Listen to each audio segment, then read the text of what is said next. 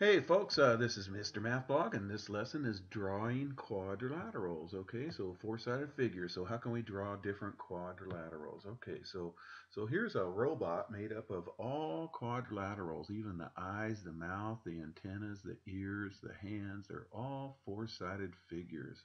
That's pretty cool.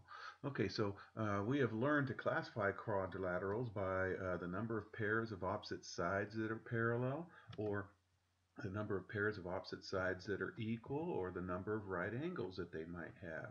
Okay, so let's draw some quadrilaterals next here, you guys. So you need I always tell my students, I want you to draw straight edges. Don't do these without a nice straight edge, which is a ruler, okay, or the edge of a student ID card or something. So something that has a nice straight edge on it. And then use a ruler to draw line segments from points A to B. So I'm just going to pick up my straight edge and go from A to B, and then from B to C, C to D, and then D back to A. Okay, don't do this. Don't just pick up your pencil. I'm doing something I don't want you to do.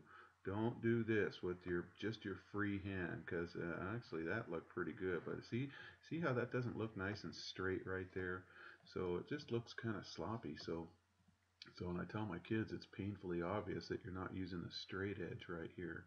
Okay, so don't, I don't want you to do this. I want you to pick up your ruler and draw nice straight lines. Well, that last one was right on the money. Looks pretty close. Anyway, something like that.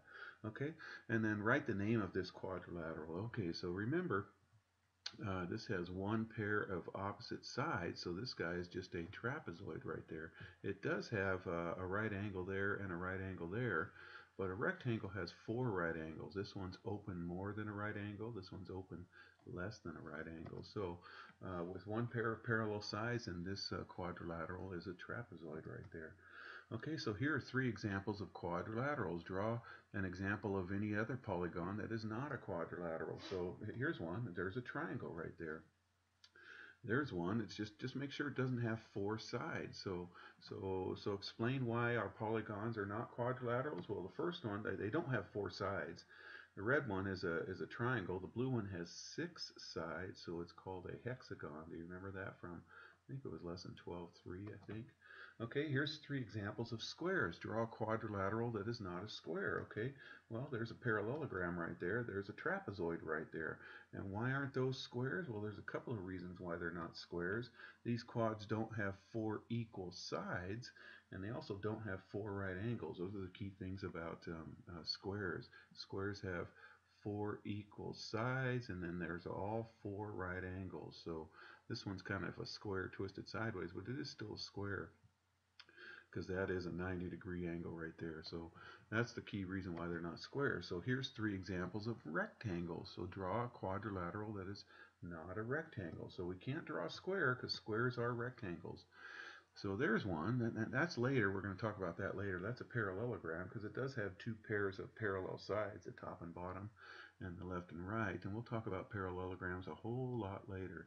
There's a trapezoid right there. So explain why our quads are not rectangles. Well, the big thing is they don't have four right angles, or they don't have two pairs of parallel sides. The red guy does. Okay, the top and bottom are parallel, and the left and right are parallel. So that has two pairs of parallel sides, but this trapezoid doesn't. Okay, and they don't have two pairs of equal sides. Okay, none of these sides don't even look like they're equal. This one does. So this parallelogram has two pairs of parallel sides, but the reason why this one is not a rectangle, these aren't right angles. They all have to be right angles right there. Okay. Okay, here's three examples of a rhombus.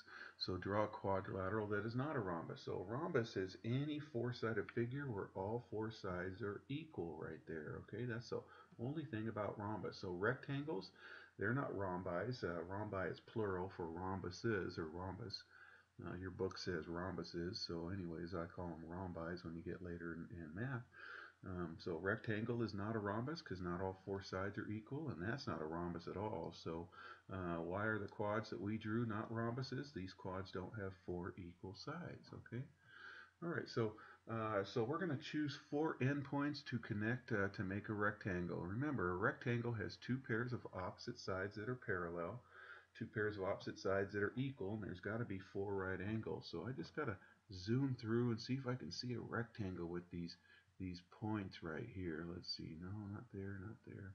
Here, right here. Can you see the outer guys? If we just connected those guys right there, that would give us a nice, good looking rectangle right there.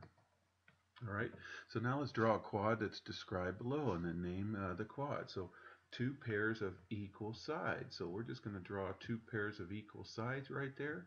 So something like this, and it's a quadrilateral. So what is that? Well, that's a rectangle right there. How about four equal sides? Well, four equal sides, it could be a square, could be a rhombus, okay? Four equal sides, so it's a square or rhombus right there. All right, so explain one way that the quads that we drew were alike and the way that they are different. So here's how they are alike, you guys. So they had two pairs of parallel sides. Can you see that the red guy has the top and bottom parallel and the left and right are parallel?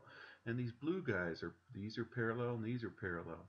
These guys appear to be parallel and these guys appear to be parallel. So there's two pairs of parallel sides, okay? They're two pairs of equal length, okay? So again, the top and bottom look equal, so that's a pair. The left and right look like they're equal, so that's a pair. Same over here, top and bottom, left and right, this side and this side. So they have two pairs of parallel sides, okay?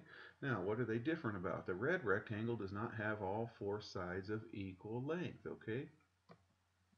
So the top and bottom look like they're longer than the left and right, but over here on the rhombus right here, all sides are equal right there. So that's how they're different right there.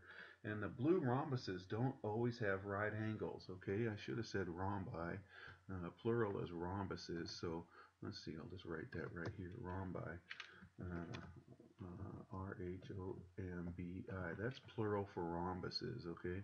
That means the same thing right there. Anyways, I hope that makes sense, you guys, and take care.